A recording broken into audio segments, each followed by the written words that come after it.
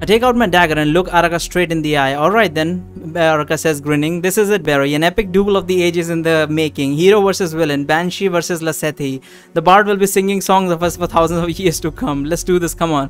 I'm not going to fix anything if I just stand here moping around. She doesn't expect me to be a threat. She's overconfident. Maybe I can use that against her somehow. Maybe if I kill her, everything will come back to normal.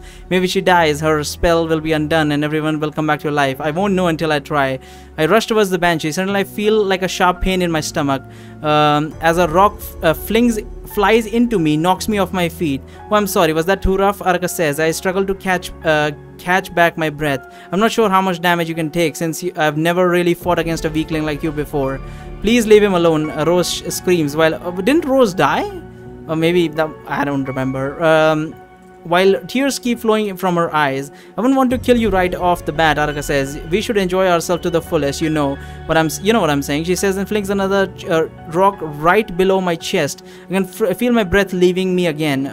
Stop, Rose shouts, you're hurting him. Huh, Araka says. Well, I always knew you were a weakling, but never imagined it would be this bad. It's painful to watch, really. I think I'm just going to spare you the embarrassment to kill you right now. No, don't do it. Rose cries as loud as she can. Goodbye, Barry, Araka says as she waves her hand towards me. I can feel my whole body starting to quickly dry up. It was fun while it lasted.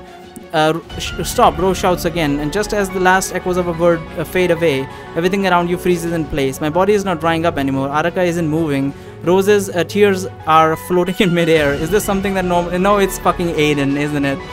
If I was fucking him, I would fucking smile and just go like, fucking hell, Aiden. Rosa, everything around me freezes in place. Is this time supposed to feel like it's finally moving slower as you experience your final moments? Oh no, I've never died before. All of a sudden, everything begins to move in reverse as I find myself spectating all of the events that led to my death. I see Araka hitting me with the stones, and then I see her kill Hardrick and Kate, and then Darren. I see her killing the Stillwater skeletons, and I see her breaking out of the amulet. Is that what they call one's life flashing before their eyes? Wow, this is actually pretty entertaining. I never knew that dying could be this fun. Hey, look, that's Flower fighting the skeleton dragon. How the hell am I seeing this? Wasn't it supposed to be in the illusion while all this was happening? Now the craters are all disappearing one by one. And oh, is this time magic? Did fucking Kate do it? She was a time mage, wasn't it? You're back at the moment where the two mages ambushed us. The string of events unraveling before my eyes now comes to a halt. For a few seconds, I find myself in a frozen state yet again at the exact moment that we'd been ambushed by the two mages. Then all of a sudden, time starts moving, and everyone is looking around themselves with a very confused expression on their face.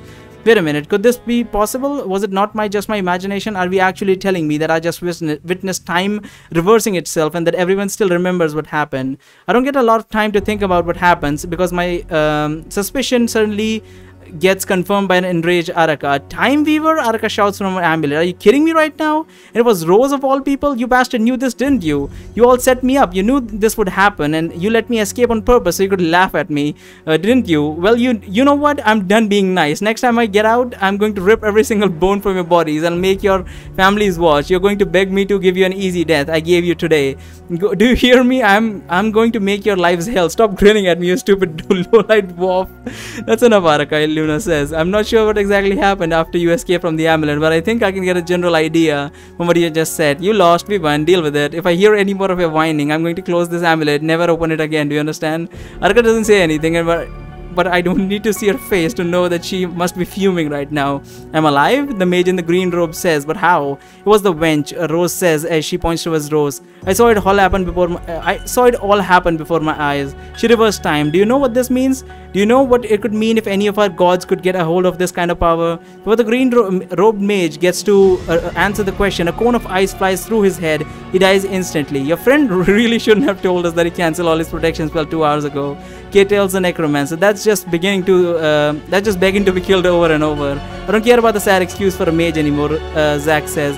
What I care about more than anything now is the woman you're traveling with. Hand her over peacefully and I will make your death swift. It is a tough decision to make, Hardrick says with a grin. But I'm afraid we're going to have to turn down your generous offer. Fucking hell. So Rose dies when we decide not to fight. Fucking hell. Alright, so be it then, Zack says, and he starts summoning his still water skeletons again. Oh no you don't, Hadric says, and he rushes towards the necromancer in order to kill him before he completes the spell. But one of the skeletons, who had only gotten the upper half of its body out of the ground, casts a powerful wind spell which sends the dwarf flying back towards us. Rose, get to safety, Darren says, and the necromancer and his skeletons may not be able to harm you due to the tournament spell. Right, get to safety, the necromancer and his skeleton may not. Yeah, that probably. So why did he say get to safety then? I mean, okay. Oh, but the same can't be said for us. If you stay close to us, you'll get risk getting caught in the crossfire. Right. Because his spell may not be able to kill her, but we have that like special. The restriction from us have been lifted due to Aiden, and that's why it's preferable if she does not stay too close. Okay, Rose says, and as she heads towards the opposite end of the market square, once the skeletons have fully surfaced, two of them start attacking us simultaneously with a flurry of fire and water spells, while another one creates a magic barrier around him and all the other still waters. Darren uses his shield to create a magic barrier of its own around all of us, but it looks like he won't be able to hold it for much longer if the still waters keep attacking at this rate. If anyone has any idea on how we can get out of this alive, now would be a good time to let us know, Darren says, as the two newly formed walls of rock are closing in on his barrier, trying to break through it by using brute force. We can't fight them head on, Luna says. We need to focus on figuring out their weaknesses. They may be still waters, but they're still only skeletons. If we examine them carefully, we're bound to discover a thing or two that we can use to our advantage. Does anyone here know like sonic spells or something? That one guy did it with his little sonic barrier attack. He did. But I'm not trying to rush you or anything, Darren says. I doubt I can hold this barrier for another minute. Realistically, it'll probably break a lot sooner than that. So yeah, if you're planning to look for weak spots, you better do it quick. Luna is right. Even if they are still waters, their frail undead bodies are bound to leave them with a few exploitable weaknesses. As Azarius has shown us this much, right? Azarius was the guy with the sonic attack. Even if the necromancers have learned from his past mistakes and shielded them against sonic attacks, there still should be something we could take advantage of.